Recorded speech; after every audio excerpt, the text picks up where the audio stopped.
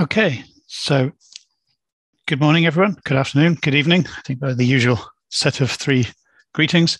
I'm Fraser. You may have seen me speaking and doing other bits of conference work already this week. And now it's my pleasure to introduce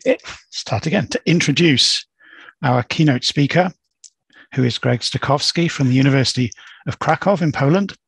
And Greg is currently the president of the International Olympiad for Astronomy and Astrophysics. And he's going to be telling us all about the International Olympiads. Greg, you have probably the best part of an hour or so to tell us everything. We'll jump in towards the end of the hour if you're still going. Can you hear me okay? And can you speak just so we can check we can hear you? Fine. Can you hear me? It's a bit low, Greg. Sorry? It's a bit low, your voice. It's low. I'm not sure I can.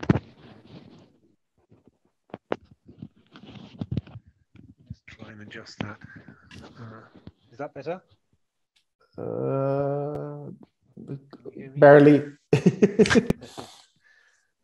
Let me just check if it's using the right microphone because.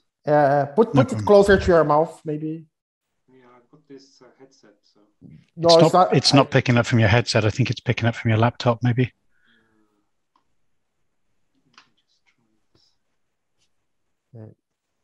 It's on Zoom, bottom left, the arrow by the side of the microphone. You can select the inputs.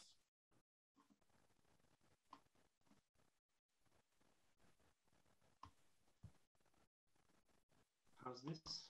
Is this better? Nope. Okay, I'll try the. Oh no, hang on. Sorry, I need to adjust the volume and it switched back to the other microphone. Is this better? No. Still very low. Very low. Oh dear. Okay, what about this one? There you go. That's perfect. Gustavo, are you happy with that?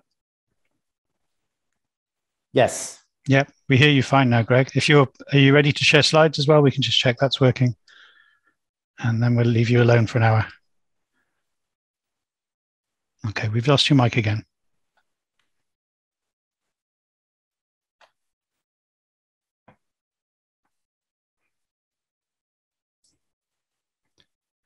So your slides look fine. We've lost you on camera, which isn't too big an issue, but we can't hear you right now.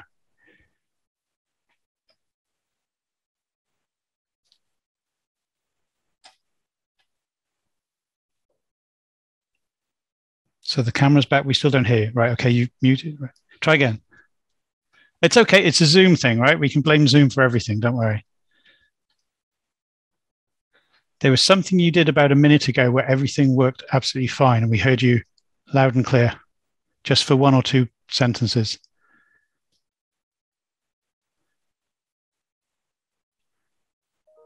So the technical term we use here, if you have a headset that's plugged into the side of your machine, is to give it a wiggle and just see if that connects something a bit more.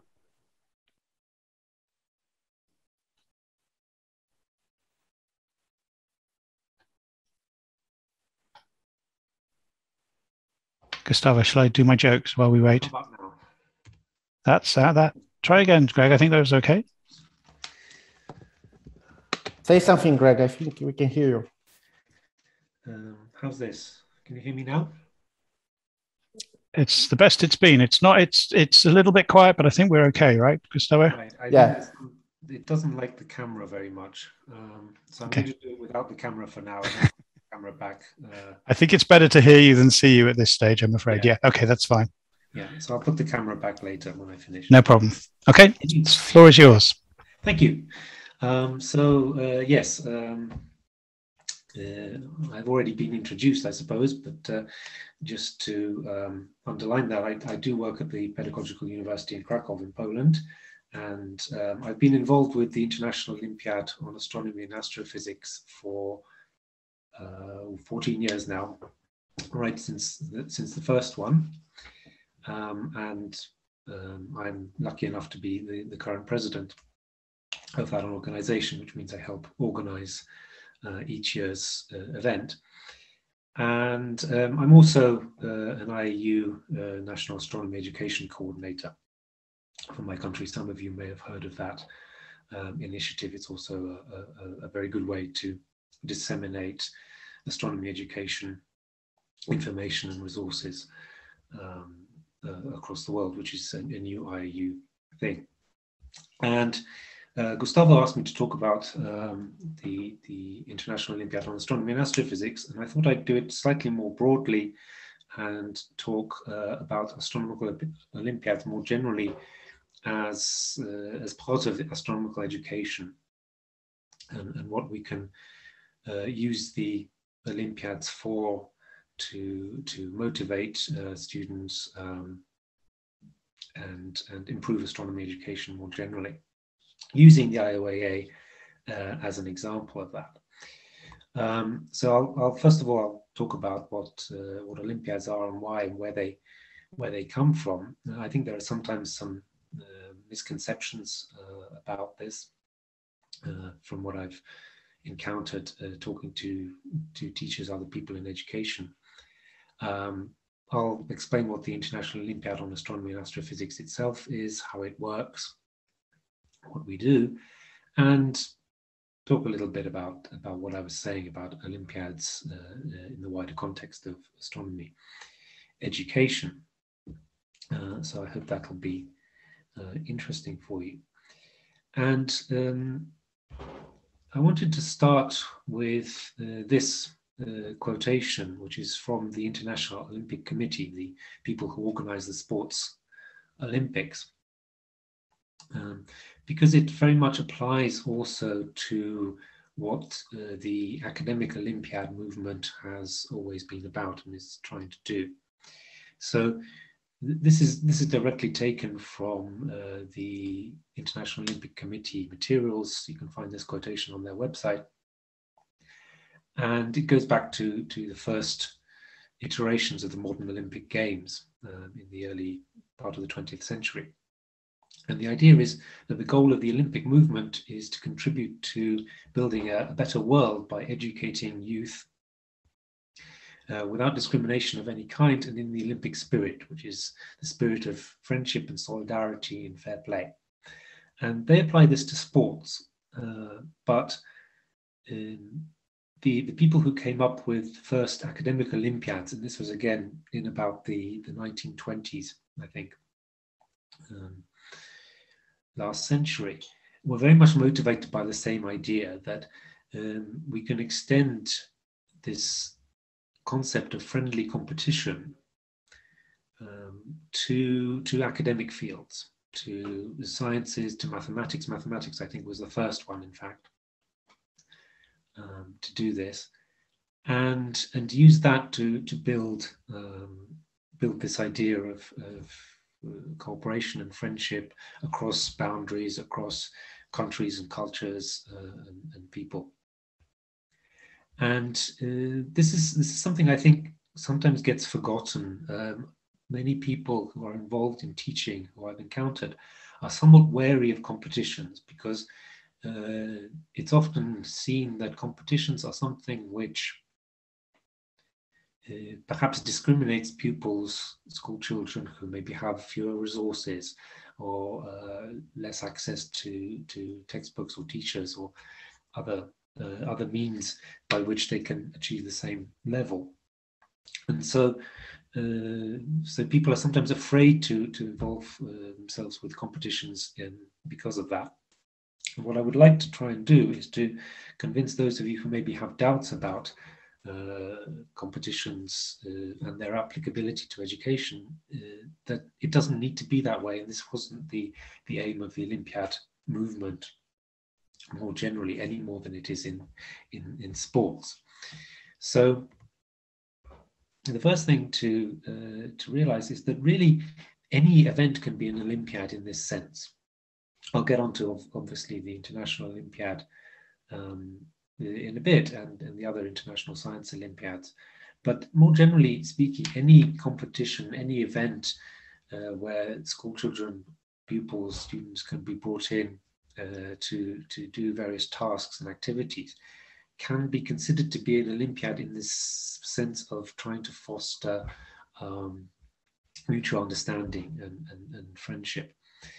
And the idea is that we should be encouraging students through these competitions not to try and beat other students, not to dominate, not to do anything like that, but to beat themselves, to be their best. And that's the idea of the sporting Olympic movement, and it carries over very well into how those of us who are involved in the academic Olympiads understand that idea and that goal as well.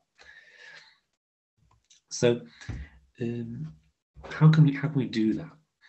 Well, we can set up situations and events which challenge the students. A lot of things which school children learn at school are very much formulaic. They follow a set pattern. They often don't include maybe the latest developments in a field. They don't necessarily challenge the brightest students. And even less bright students can sometimes feel like they're on a bit of a treadmill, that they're doing exercises which other people have done before, that you know the answers to the experiments that you do and this kind of thing. And through things like the academic Olympiads, we can challenge the students, take them out of that box, take them out of that intellectual comfort zone, not to make them uncomfortable personally, but take them out of that intellectual comfort zone and stretch them and give them some kind of motivation and structure to think and learn about these subjects. We're talking more broadly than astronomy here. Think and learn about these subjects for themselves. And the second important thing that these events do is it gives these children the opportunity to meet other children like them, other children who are very interested in these academic pursuits. It's pretty easy for a child who is into football to meet other children who are into football. That's pretty much universal. Whereas a child who is interested in astronomy, maybe they're the only child in their class who is interested in astronomy. Maybe they're the only child in their village or their town or in their social circle who is interested in astronomy. And by providing events like these Olympiads where children from a region or a country or around the world are brought together, they suddenly discover that there are all these other kids, other students who are into the same thing. And that is, you can see it as somebody who's been to these events for many years. As an organizer, you can see it happening. You can see this realization on their faces as they realize that they're united in this, and that is, I think, a very important aspect. I already mentioned that the school curricula are often fairly formulaic in many countries. Sometimes astronomy is not at all in the curriculum or in only a minimal amount. So these Olympiads can introduce new material to the students' sort of knowledge base, knowledge sphere. And as long as we structure it so that it rewards personal achievement, so that the student is competing against themselves in a sense, rather than a competition against others primarily, then there's really nothing negative about it. So we're trying to channel the natural competitiveness of students as well. Many children are simply naturally competitive. You see that in playground games and other things. The aim here is to channel that into a positive goal. And there's a side effect, of course, of the international Olympiads, which is that for many kids, this is sometimes the first time they've been outside their immediate area, outside their region, outside their country, seen cultures and people that are completely different to themselves, environments that are completely different to themselves. And that, again, is something which is a rare opportunity for many of these children, even children from Western, relatively wealthy Western countries, where travel might be more expected, shall we say. Even then, they don't necessarily go to the sort of places that an Olympiad will go. You'll see in a few slides a list of countries that we've been to with the International Olympiad on Astronomy and Astrophysics. And some of those are places where it's fairly unlikely that a student might choose to go on their own or be able to go on their own. So this is another sort of side effect, which is maybe not the primary goal, but it is one which is very good for developing this sort of sense of a global community, I think. So this is the list of international science Olympiads more generally. The first one founded was the International Mathematical Olympiad. That was in the 1950s. And since then, the list has grown. There are also now Olympiads in non-science subjects as well, history, economics, I think, and several others. But these are the ones that are usually grouped under the science Olympiads. And at the end of the previous talk, Christian was asking Sylvia about participation of Italy, and the topic there mentioned the other International Astronomy Olympiad, and that is in fact true. There are two international Olympiads which are based around the topic of astronomy. The difference here is that the way they're organized and the sort of themes and the subject matter is different. The International Astronomy Olympiad, this is the first one that you can see in orange in the middle there, in 1996, is based on sort of longer type problems, more involved, and the structure and the way it's organized is somewhat different to the other science Olympiads more generally. What happened was that in 2006, at a meeting of the International Physics Olympiad, which was happening that year I think it was in Thailand, if I remember correctly, but I might be wrong about that. But anyway, at the International Physics Olympiad in 2006, several of the representatives of the countries that were attending, and the International Physics Olympiad is basically the largest of the science Olympiads except for mathematics. There's something like 80 odd countries that participate. So several of those countries got together and discussed the issue of astronomy and representation of astronomy in the International Science Olympiads, and came to the conclusion that perhaps an alternative Olympiad which would be more structured in terms of the way it's run, in terms of the type of problems, generally the whole scheme, which is more aligned with the other International Science Olympiads, would be a good idea. And they tried this in 2007. About 20 something countries turned up, and since then it's been happening every year, and it's been growing every year. So it's obviously fulfilling a need.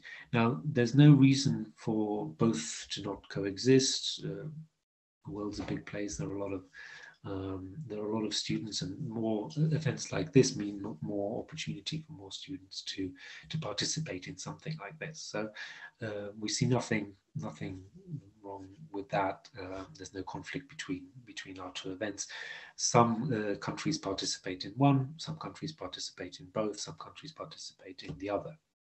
So there's no issue there.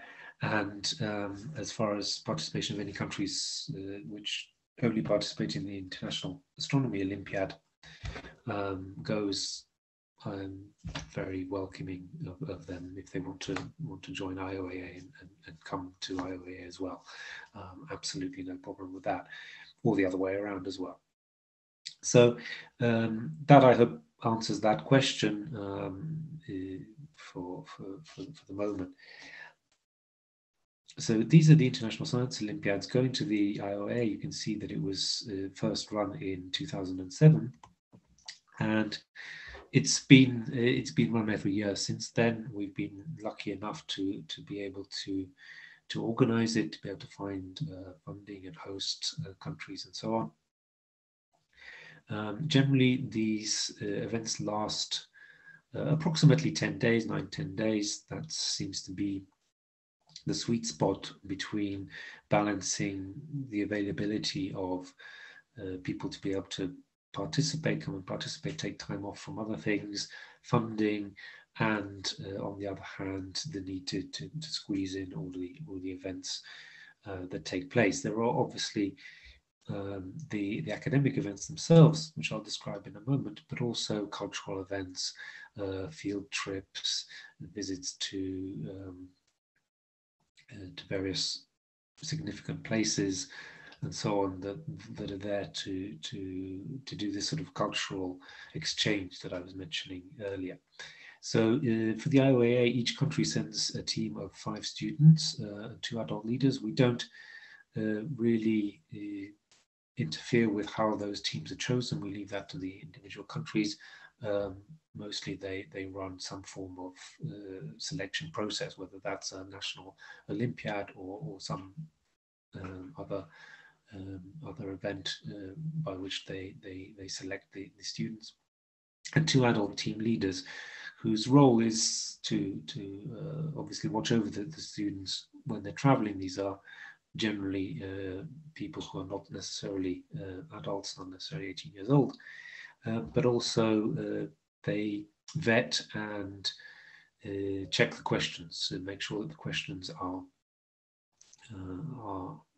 correct in terms of the science and what's going on in the questions, and also they're responsible for translation. So the students don't necessarily need to know English to be able to participate. And the way we've done this so far, we've been lucky enough that the host country has been able to cover all the accommodation expenses, so the teams only pay for their travel costs. And as I was saying, cultural events are part of the process. So these are the host countries that we've had so far in order. Some of them have repeated. In brackets, you have the cities where we've been, and you can see that there's a reasonably wide range. We haven't really broken into North America in terms of hosting yet, but I'll show you a map in a moment. Most recently, the actual physical IOAA happened in Keste in Hungary. This is a town which is on the edge of Lake Balaton, the largest lake in Hungary. It's a very beautiful location. And we were planning to go to Colombia last year, but of course, because of obvious reasons, that had to be put off. It will be happening in a hybrid form this year, where we will have the academic committee in Colombia, but the students will not be physically coming to Colombia. They will be in their home countries, and we will have packets of materials sent to them so they can do that. And hopefully next year we will be back to normal service. In lieu of that, last year we organized something which we called the Global E-Competition on Astronomy and Astrophysics, just to differentiate it a bit from IOA, especially as this was the first time we were organizing something online, and we weren't sure quite how we would be able to navigate the difficulties of translating the competition process to the online form. It actually went very well. Finland was the host for that in terms of providing the infrastructure, much of the academic committee, all of the hosting for the services that were needed to do that. So in a sense, they were the host of the IOAA in 2020, and will be counted in that way. And we have other host countries lined up for the next few years as well. That's for another time. So we're going strong, and hopefully many years still in front of the IOAA. So this is the map I was mentioning. This was done recently by my colleague Aniket Sule, friend and secretary of the IOAA as well.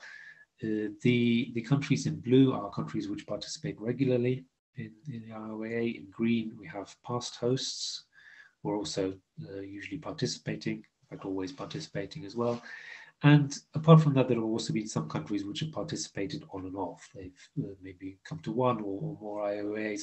Usually this is an issue with being able to secure the financial support for the travel costs. And they've maybe come to events which are closer to them where the travel is cheaper, and not come to ones where the travel costs were more expensive. We can see that most of Europe is now covered. We're still missing a few countries like Italy and France and Spain in participating. And we also have most all of North America pretty much. We're missing almost all of Africa, and this is one of the sort of big things that we're working on, is to try and help the astronomical community in Africa with participation when they should they wish to do so. I mean, we're talking to representatives from several countries. This is where also the IAU National Astronomy Education Coordinator Program is very helpful for that. And in South America, many of these countries, they're white on this map, but they will actually be participating in this year's IOAA in Colombia. So that will hopefully go blue or at least orange in the near future. And in fact, this is the most recent sort of circular about the IOAA in Colombia. This is what Christian was talking about. You can see there's a welcome. 53 countries are registered for this year, and there's a welcome to several new countries, including Chile and Paraguay and Peru, which will fill in that South American gap. I don't know what's going to happen with the Afghan team, given the situation there, but we would like to hope that they will be able to participate in some way. And we will certainly support them as much as we can in doing so. So that's all in progress now, and that hopefully gives you an idea of where we are on the sort of scale of numbers of participants and how this thing works. On the structure of the competition, this is based originally on the structure of the Physics Olympiad, the International Physics Olympiad, and this is also similar to other science Olympiads like chemistry, computing.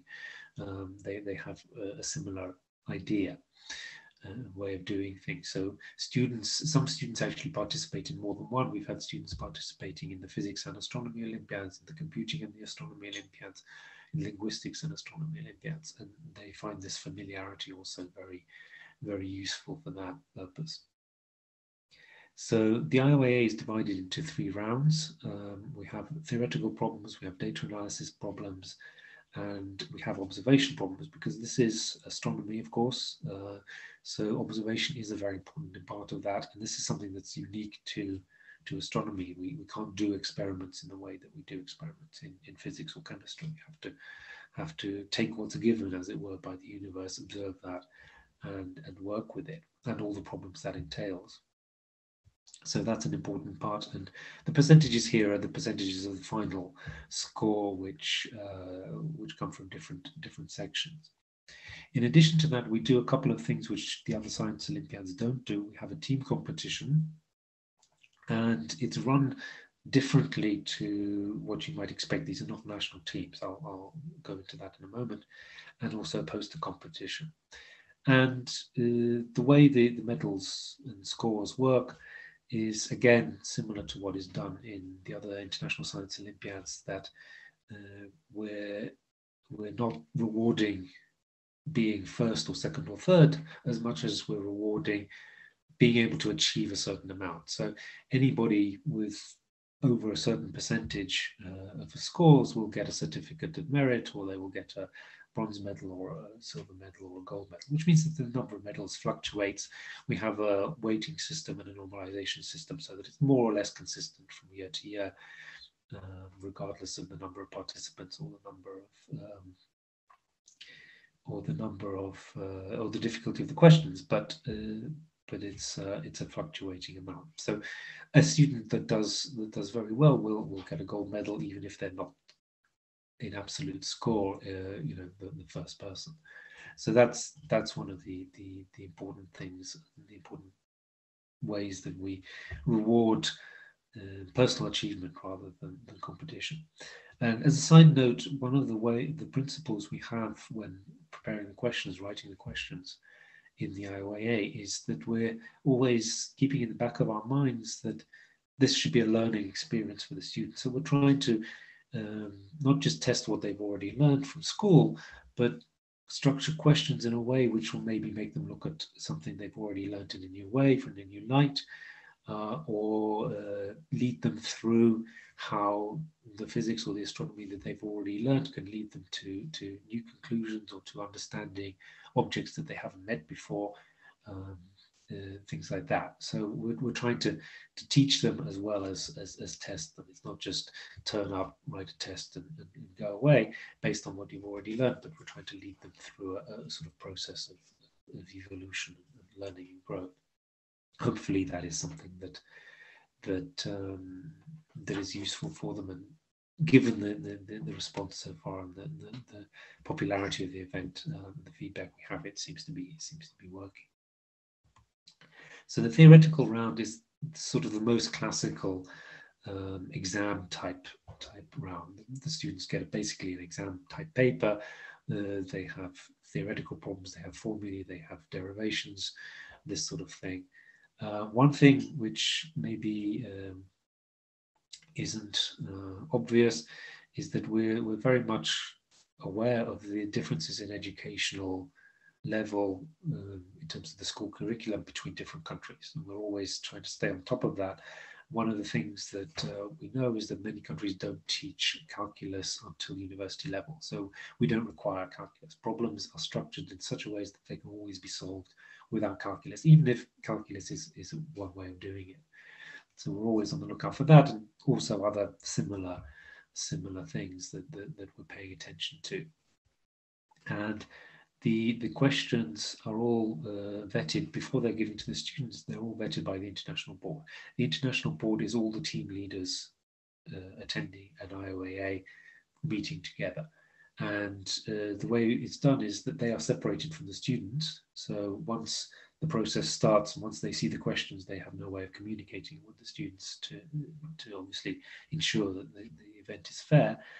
And they sit down, and we spend sometimes many hours going through the problems and making sure that they're correct, and that there's nothing wrong, that there's nothing missed, no assumptions that shouldn't be there, and so on. One of the benefits of doing this is that many of the people who are attending are specialists in their field. So I'm primarily a binary star person, but there may be people who are involved with galaxies or radio astronomy or other topics who will be attending the meeting, and they'll be able to say, this is right, this is wrong.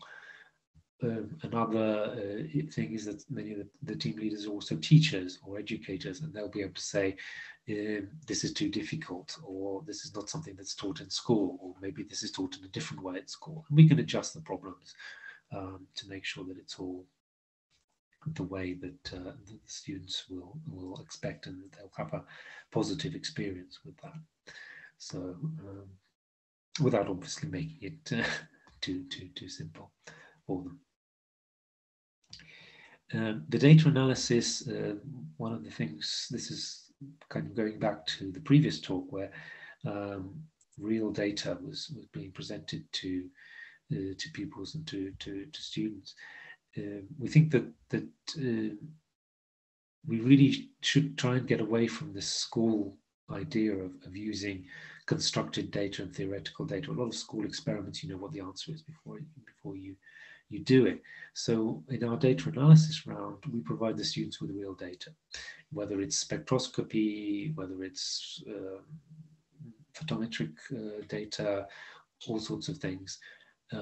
We find ways of presenting that to the students that they can actually then analyze it and calculate, for example, the distance to a Cepheid based on real measurements of a real Cepheid star. So this is a very, very interesting thing. The organizers who are setting the questions are free to use any means necessary as long as it's inclusive of all of the students. So we've had questions where the students have been put in front of computers and have been working on the computers with suitable training beforehand to make sure that they can all use the software and so on. We've had questions where they were shown a video of observations of the motion of the satellites of Jupiter and had to make conclusions from that. We've had ones where they had to literally do photometry on a grid of measurements, aperture photometry on a grid of measurements simulating a CCD image. And we try and do that so that they get a feel for doing something that's not commonly done in school, which is using real data and using methods like iteration to numerically solve a problem, graphing. Error analysis is required in this section, so they have to justify all of the steps in terms of the error balance and propagating errors through the thing. And simple statistics. Obviously, we can't go into very complicated statistical analysis because of time and because of curricula, but means and medians and standard deviations and this kind of thing can be done. So this is again something that isn't necessarily covered well in school that we try and do. And the final 25% is the observation. And again, this is underlying the difference from physics. And there are many, many ways this can be done. It has been done from naked eye observation or using a telescope. Sometimes there is a planetarium, or sometimes there's planetarium and telescope observations. We haven't yet had solar or radio observations during the IOA, but I hope that will happen. And the students have been they've been asked to identify objects, measure times, measure positions, measure separations between objects, for example, position angle, this kind of thing.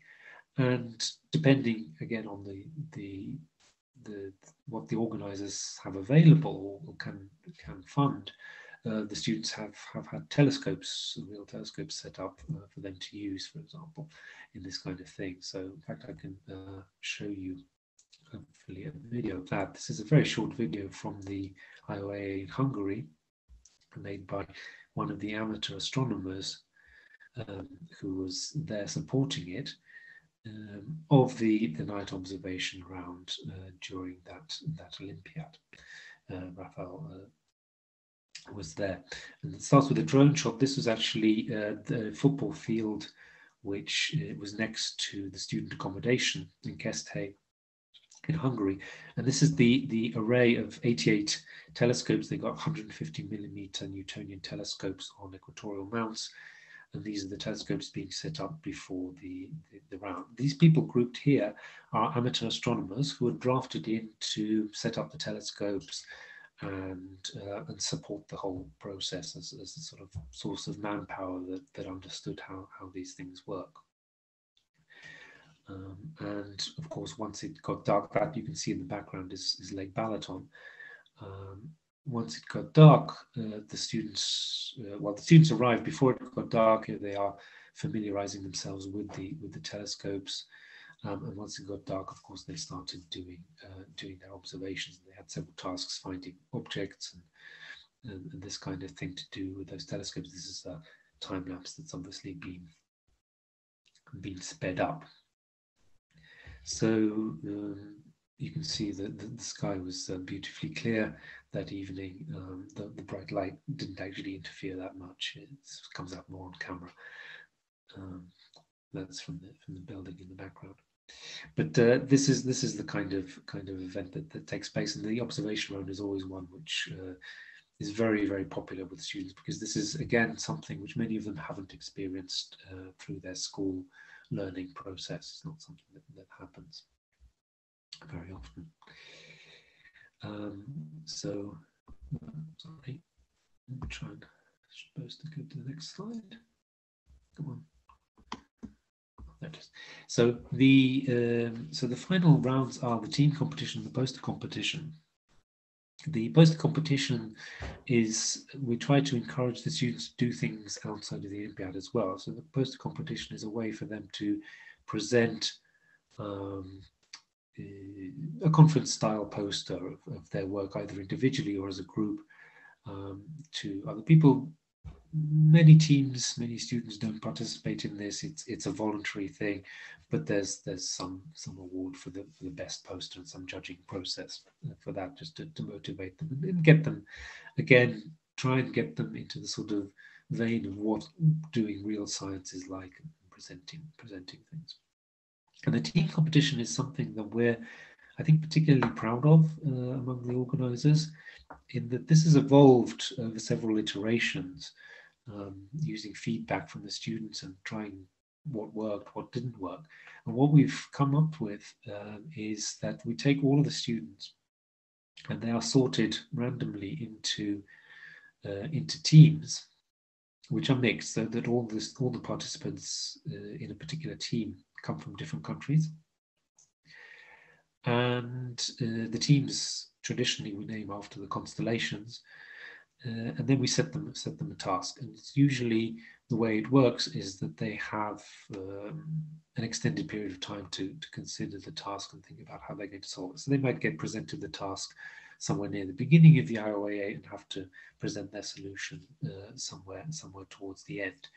And sometimes these tasks are more geared towards maybe doing something a bit fun.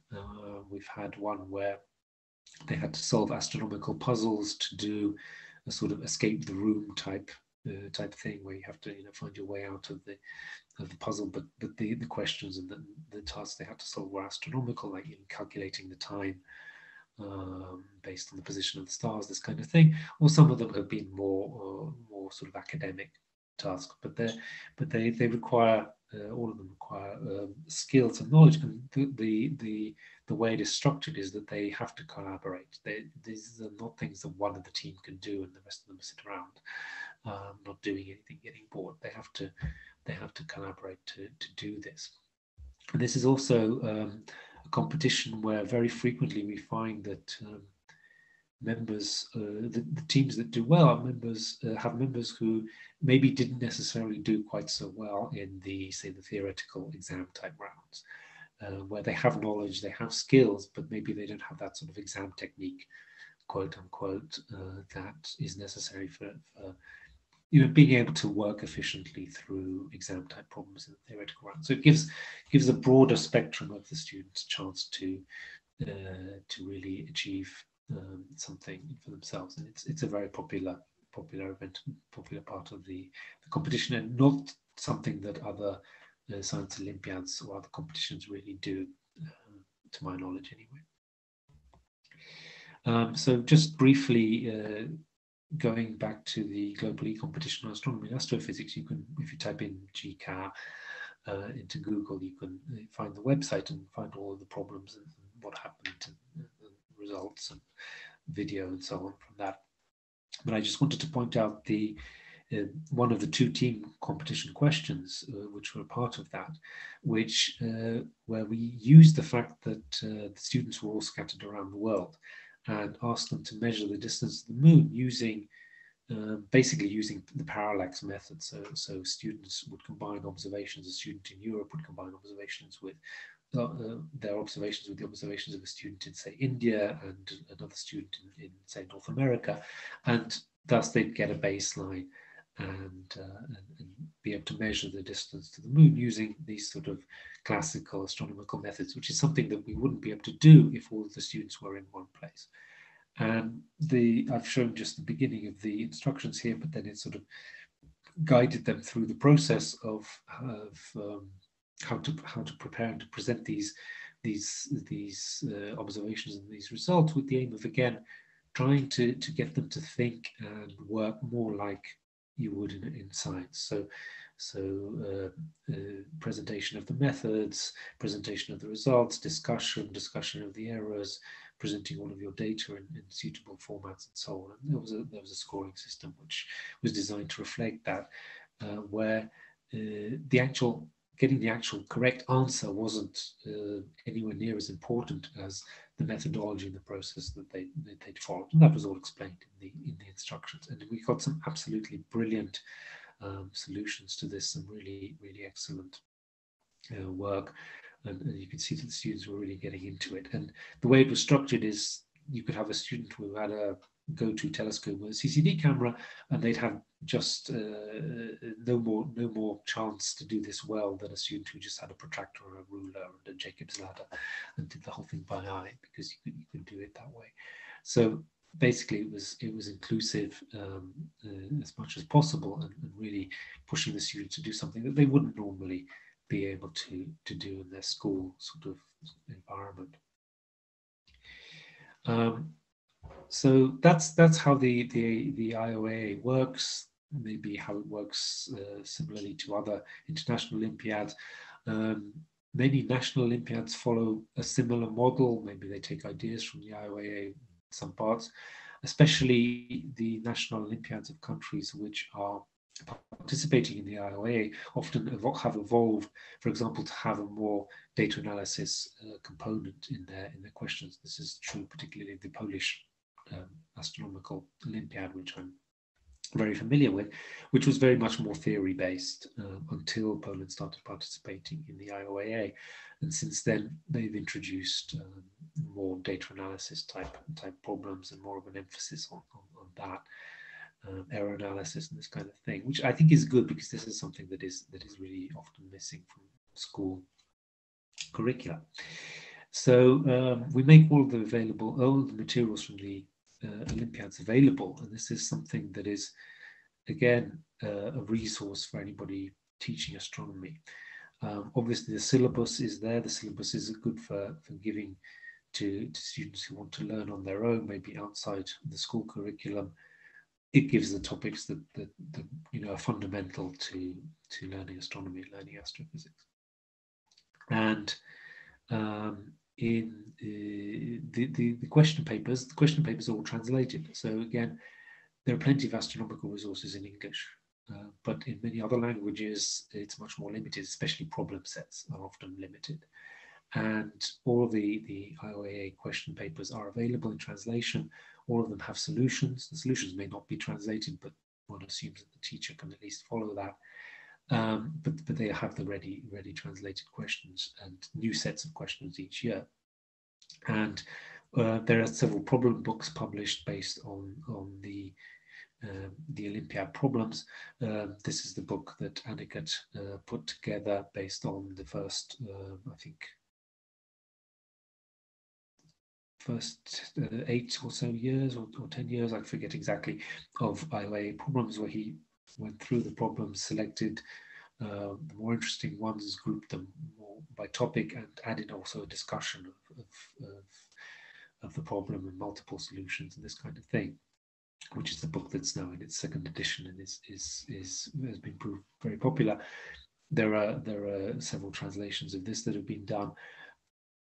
Other national Olympiads have published books based on either the IOA problems or their own national problems from the training camps. So the Czechs have a booklet that comes out every year based on that. For example, other countries have done it as well. So these are resources that are available for anybody to use, teachers or students trying to learn about astronomy themselves. These are resources that are out there for you, and you can get out. And for the most part, freely available, or just for the price of a printed book, because printing costs money, but we're not making profit on this. So the positive effects of Olympiads, generally international Olympiads in particular, first of all is the obvious one of learning. The students learn by preparing themselves for the Olympiad. They want to participate in the Olympiad. They want to maybe travel to somewhere. And so they sit down and they prepare. The Olympiad provides structure for that through the past papers, through the syllabus. Training programs. Many countries have training programs for their teams, but what often happens is that it's just as easy to set up a training program for 10 students or 15 students as it is for 5. So larger groups are being trained in these astronomy topics. The syllabus has become an informal standard for teaching astronomy in places where maybe the school curriculum is lacking in that, but again, laying that out, so that's another useful thing. And again, we try to keep up to date with the latest research. So presenting that to the students in a way that they can follow, they can understand using school level knowledge. And I already mentioned meeting other like-minded students from different countries. And another aspect that's maybe less obvious because it doesn't apply to the students so much is the benefits for the participating team leaders and for the teachers and other people who take part as adult organizers or team leaders. So this is from a survey we did a couple of years ago about based on where people who were participating in the Olympiad were coming from. There were other details involved as well, their national programs and so on. But the interesting one here is this collection of where people come from as team leaders. About half come from university, like myself, they're academics. The next largest number is school teachers, but then we have amateur astronomers, we have planetarium staff, we have observatory staff outside of university.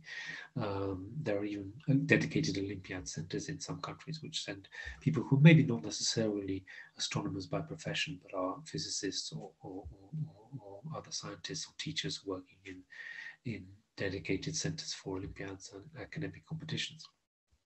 And all of these people get brought together in one place at one time, and they get to talk to each other, they get to discuss the questions together, they share ideas, they share information, plans, projects, things that they're doing, things that work. So this is a very, I think, fruitful and useful side effect of organizing the Olympiad.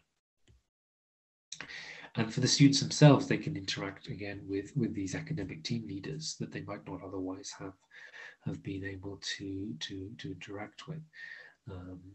The researchers conversely, they have to learn to work with students. They have to remember how to solve school level problems, which maybe some of them have forgotten by now.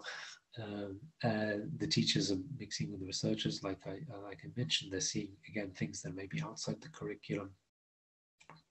All of this intermingling happens. And also amateur and professional astronomers mix. Again, these can be two worlds that are often separate.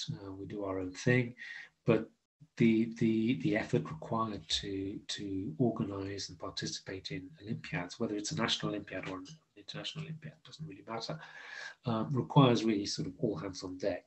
It brings together people from different fields, people who can handle an amateur telescope to present it to the students and come up with tasks that they can do, and people who can do academic theoretical tasks. And it brings them all together in ways that maybe they would not have come together otherwise. So that's another benefit for the astronomical community more widely. And we've seen through the growth process. I mentioned that we started with about 20 countries. We now have 50 participating.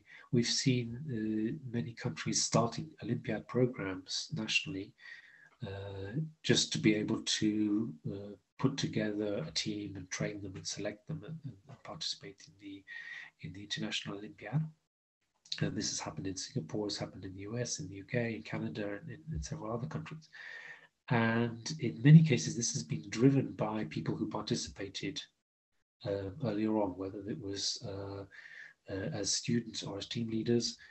Maybe a team leader has moved to another country, that's happened, or a student has become, for example, the UK team.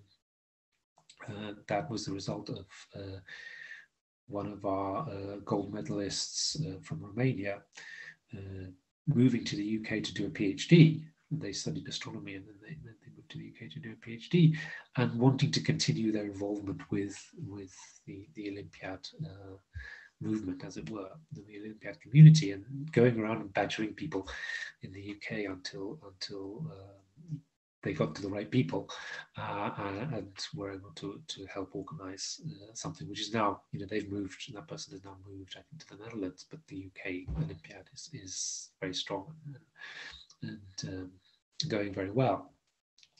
And in some countries, it was the students who wanted to participate in the next IOA. They'd heard about the IOA over the grapevine. They wanted to participate, and they actually organized themselves found teachers, found academics who would tutor them, who would help with all the bureaucracy or getting that going. That has happened in Turkey, that happened earlier in Singapore, and again other countries. So we're seeing this sort of ground up thing of people wanting to take part in this, and seeing benefit from that.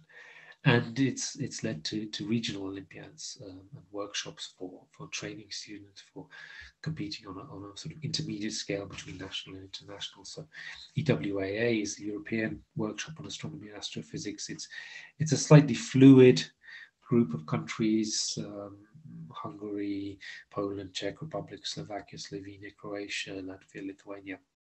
This sort of region of Europe, which take part most years, sometimes more countries, sometimes less countries, again bringing groups of students together and running a sort of mini Olympiad. Again, also more focused perhaps on learning and teaching than just the problem solving, so they'll have lectures and things.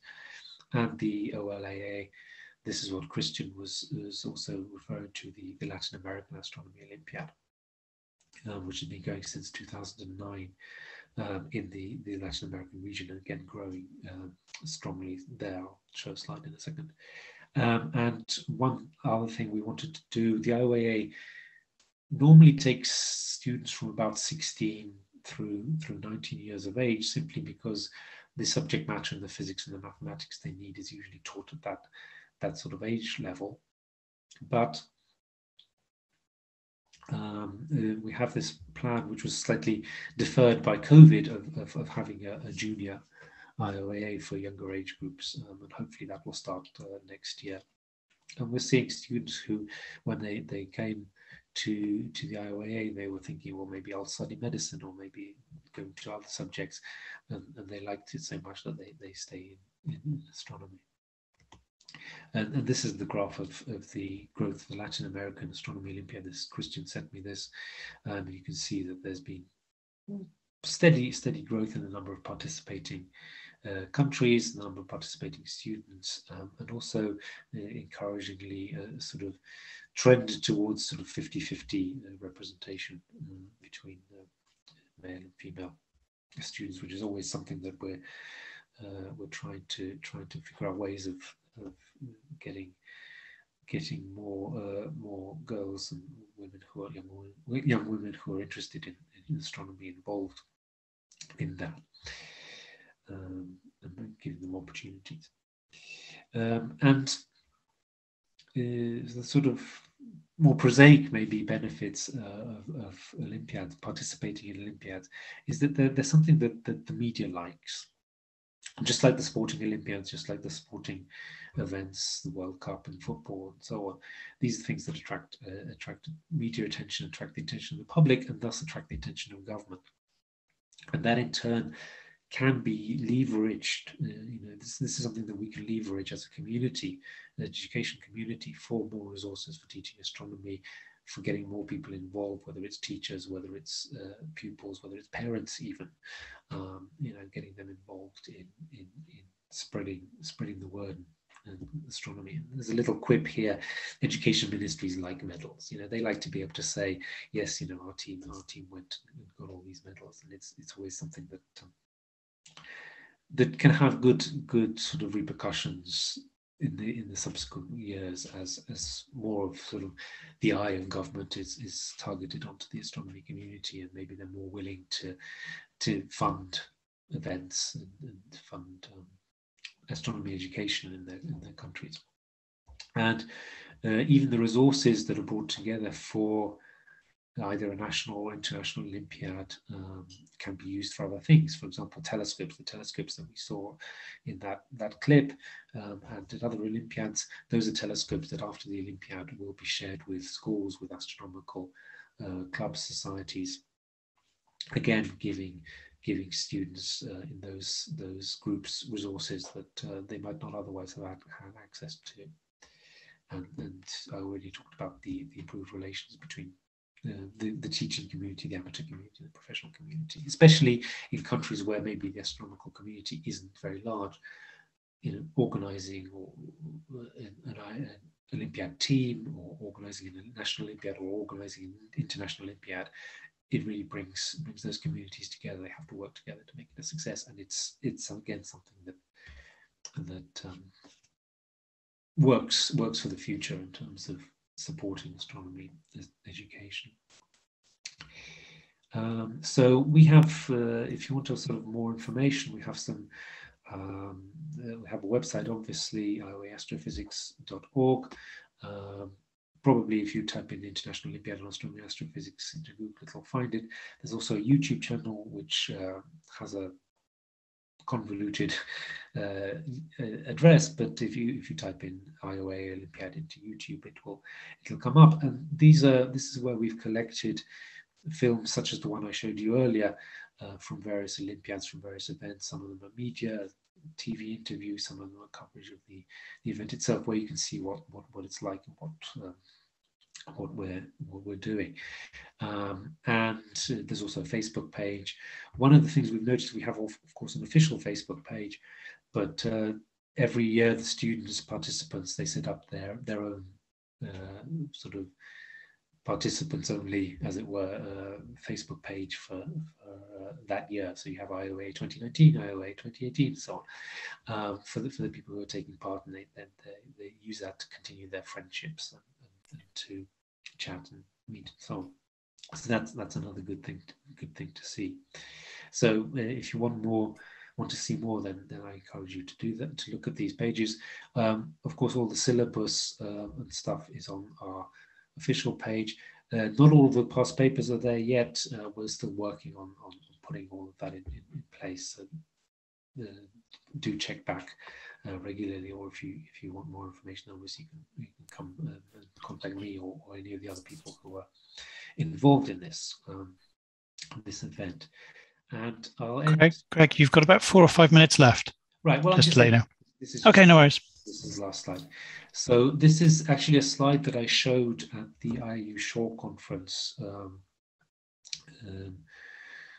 previously, just as a sort of one-page summary for anyone who's trying to sort of just summarize what I've been talking about about the IOA and how it can involve people in astronomy and motivate students in astronomy. So I'll just leave that up there, and any questions I'm happy to answer. Greg, thank you very much. That's a really interesting insight into what goes on behind the scenes with these events as well. And just from sort of personal experience in the UK, which we tend to think of as one country, we have 4 separate national curricula and 6 separate exam boards. So how this is then pulled together over multiple countries, multiple continents, multiple languages is mind-boggling. I've got one comment that I was going to pass on to you, which was put into the chat, and then we've got a couple of questions for you as well. So the comment, I'll try and read it sort of whilst try and read it while speaking. How hard should that be? So from Christian, who I think, if I remember rightly, is in Colombia, he's saying something that I think everybody probably agrees with. This is an advantage of the Olympiads is that the students get to participate in sort of the future. They have options to sort of use this, I guess, on their CVs, to win scholarships, to study universities. And obviously you're introducing them as well to this idea of scientific collaboration and potentially collaboration across borders as well. So he made that point. The other 2 questions I think that are probably coming your way, and you probably can almost feel them coming already. One is from our colleague Talina, who I think currently is in Japan, but has a lot of work that he's done in Sri Lanka as well. He says that these are great events. He's seen students work hard, and winning locally winning Olympiads is considered a great achievement. You can comment or choose not to, but how do you feel from the organizer's perspective? Are you competing with the IOA, or the IOA and the IOAA competing? And if so, is that a sort of a friendly competition? And again, you can choose to answer that as detailed or as undetailed as you like. Right. So we're not really competing with the IOA, the IAO. Sorry, the IAO. We see it as 2 parallel things. It's kind of like you have five-a-side football and you have 11-a-side football. It's kind of it's football in both cases, but it's slightly different, and the two can coexist. Where a lot of, as I mentioned earlier, some countries participate in both because they find the types of problems are interesting in both, and they think that their students can benefit from that. So we have no issue with competing with the other Olympiad, and we're very happy to coexist with them. And we'll see, how both of them evolve in the future. Where they've been obviously around since 1996. We're a bit younger, but we're also growing. So I think there's a place for both. What will happen in 10 years or 20 years, whether there will be two or there will be one, we'll see. But I don't see it as a competition. I see it as more astronomy, better. In that sense. That's true. I have to say I prefer five-a-side because there's far less running involved. Just to take that point one step further on, Rosa, I can see your hands up, so you're next after this as well. Hristo Stoyev has taken that previous question a little bit further. He says there's actually an International Astronomy and Space Science Olympiad that's planned for this year. So in a sense, it sounds like there's a third version of football coming our way. And his point, I suppose, which is a reasonable point, will governments get tired of sponsoring participation across all three regimes, or across all three disciplines? Well, I can't really say anything about this astronomy and space science event. I haven't seen it happen yet, so we'll see how that goes. We don't really have much of a focus on space science, so maybe that's again a separate sort of parallel track that can happen. I do know that some governments have asked their national organizing committees, whatever form that might be, to pick one Olympiad to send students to and fund participation in. So yes, certainly that is something that's obviously in the back of people's minds. But then again, there are other countries which are happy to send students to both. So I mean, obviously, I would like this Olympiad that I'm most involved in to be a success and to continue for many years down the line. I would not want that to be at the cost of somebody else's. Sure. There's room for everyone at that stage. Rosa, you've been very patient, but your hand has been up. So I think Rosa Duran would like to ask you a question. In fact, I know she would. Thank you, Fraser. I'm sorry for not putting the question in Q&A, but panelists cannot put questions in the Q&A. So Greg, thank you for this complete overview of the Astronomy Olympiad. I have to admit, I learned a few things that I didn't know before. My question to you, you mentioned that there aren't many countries in Africa participating in the Olympiad. And I have mixed feelings against Olympiad. I do agree with many of the positive aspects of Olympiads and participating in it, and friendship and career, etc. But I have a feeling that it's kind of a world for privileged kids. And I explain to you what I mean with that. If you want to participate in the International Olympiad, first you need to have funding to go, of course, otherwise, but that's something that can be arranged. But before you get to go, you need to be prepared at a national level to be able to participate and to perform in the Olympiad. And they are very challenging. The Olympiads are really top edge. So I think, for instance, we in the Portuguese Language Office of Astronomy for Development work with several countries in Africa. I give you an example of São Tomé and Príncipe. I wonder if the kids there, they don't have any astronomer. They have some amateur astronomers, and the field is starting to develop there, or for that matter in Mozambique, where few astronomers are there now. If kids from any random school or many schools would like to participate in the Olympiads, they wouldn't stand a chance because it's too complicated. So would it be possible to have something like a MOOC or a training course where, you know, a student that says, okay, I want to do it, I can do it by myself, have some support that is not based on local existence of people that can help the student navigate towards that very demanding threshold that the Olympiads require?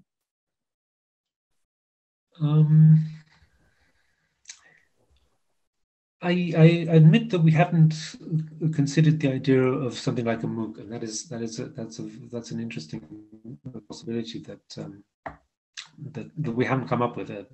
And this is why meetings such as this are so good, because we get new ideas. And yes, I think absolutely that would be something that would be very useful. What we have been doing, we have been in contact with astronomers, amateur astronomers, students, teachers from various countries who have expressed an interest in participating in the IOAA at some point, not necessarily immediately, but in the future. And between myself and Aniket and other people in the IOAA, we've been helping them to, you know, think about how to organize, what kind of things they need to do to prepare, and this kind of thing. And so we've been talking to people from Egypt, from Saudi Arabia, from several other places. Unfortunately, not as many countries from Africa as we'd like. And yes, it is often a very much a problem of not having, not so much not having resources, but not having the people around to do that, or maybe not knowing the people around to do that. So we've been trying to do that and help with that as much as we can. And we certainly don't expect countries to be able to sort of suddenly go from zero to sending a team to the IOAA and doing well immediately. We try and help them build up their local organization. Obviously, we'll provide materials as much as possible. This is, I think, somewhere where I mentioned the National Astronomy Education Coordinator Program. You know that, of course. And this is something I think that will be very important in reaching out to people and providing a framework from that. I've been talking to some of the people from Africa that I know to try and get them into participating in the NAG program and trying to solve this. I mean, it's a problem. It's not. I mean, I don't want to sound negative.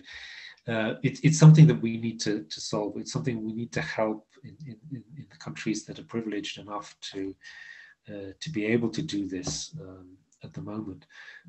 We need to find ways to assist those of our colleagues, whether it's teachers or astronomers, amateur astronomers, professional astronomers in these countries where maybe the infrastructure doesn't exist or the contact networks don't exist or whatever, to build that up. And I don't think participating in the IOAA should be like the first goal. I think building up the astronomy in those countries should be the goal, and building up a national astronomy program, a national Olympiad program, towards eventual participation in the Olympiad internationally is one of the tools that we can use for that. But this MOOC thing, actually, we had a question. Aniket and I had a question just the other week. I'd have to look at my emails to check who that was from, but there was actually somebody asking about training materials as well for people who want to prepare. One thing though that we can't do, we tried this once and it didn't work very well, was we can't really have students participating on their own individually, because these are people who are generally not adults, and there is this aspect of care and for them that we need a national, an adult representative from that country to participate alongside them, just to look after their interests when they're traveling or in the hotels or whatever. So we did try it once and it didn't work out very well. So we have to discourage that. But certainly the MOOC and the training course, I think, is a good idea. I'll pass that on to Aniket. I believe you know Aniket as well. This is maybe something we can discuss maybe in another venue later on and move towards. Sorry, I got carried away talking too much there. That's fine. I mean, Greg, as with all of GHOU, a lot of this is about starting collaborations and starting ideas. Yeah. So we don't come to conclusions immediately, but yeah, definitely try to keep in touch with Rosa and the rest of the people that are keeping in touch with you and asking questions. Yeah, if I might just, because you also read out Christian's comment, sure. Which was a comment, not a question, but he did mention the career impact of participating in Olympiads, and absolutely this is something that that people like to have on their CV, and in some countries there are tangible benefits. That is, there can be either sort of grants or sort of it counts towards university entry points, all this kind of thing, if you participate in an Olympiad. So there are tangible benefits in some countries. Not all countries, different countries do it differently, but there are benefits to that. So yeah, just fantastic. No, that's worth mentioning, because yeah, careers and the future are clearly what we're aiming at here. Thank you again, Greg. Really appreciate your time today. Appreciate the comments from the attendees as well. Gustavo, I'm going to hand over to you. I guess you're going to tell us what happens next, which, as far as I know, for those of us in Western Europe at least, is lunch, right? I hope so. Yes, me too. Thank you, Fraser. Thank you, Greg, for the presentation. Thank you for all the speakers who have been with us this morning.